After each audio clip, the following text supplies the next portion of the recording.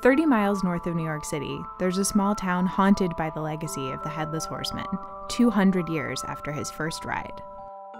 I'm Jessica Hester, staff writer at Atlas Obscura, and this is how a fictional town became reality.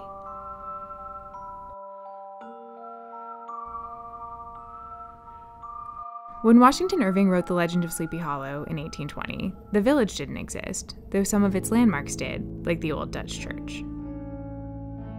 He placed the story of Ichabod Crane, the schoolteacher, and the beheaded Hessian soldier in North Tarrytown, where the church had been standing for centuries. Sleepy Hollow was based on real geography, but it wasn't on the map. Readers were spellbound by Irving's tale of the Headless Horseman, and soon fans started showing up in North Tarrytown.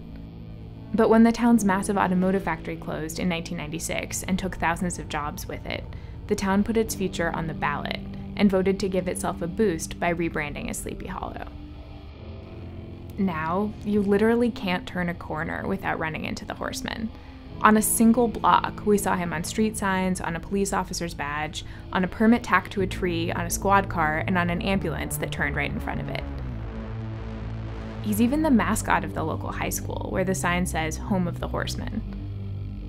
Fans sometimes get married in the Sleepy Hollow Cemetery, on the bridges crossing the Pocantico River, where the Horseman is said to have vanished.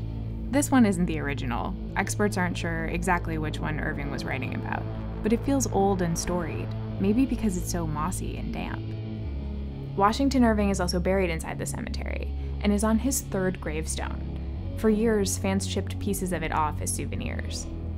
Halloween is big business for the Horseman. The gas station across the street from the cemetery is stocked with swag. Horseman t-shirts, travel mugs, and keychains are piled next to lighters and allergy meds. The loudest example of Horseman tourism is the Great Jack-o'-lantern Blaze. It's in a nearby town, and it runs all season. Nearly 150,000 people wander around the grounds of an old manor house, weaving around 7,000 carved pumpkins. It's a giant spectacle, complete with choreographed lighting, immersive special effects, even a creepy original score. The whole thing is very theatrical, but it's easy to get swept up in the magic, no matter how cynical you are. The Horseman's legacy is there, too. He's in the gift shop and out in the yard, where a soundtrack plays a loop of clomping hooves, a whinny, and a cackle. It's not so unusual for a town to rebrand itself, but few have gone bigger than Sleepy Hollow.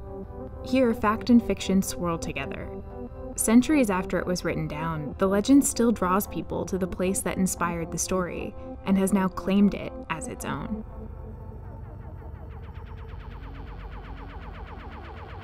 Thanks so much for watching! Subscribe to our channel to see more awesome videos like this one, and hop into the comments and tell us about your favorite local lore.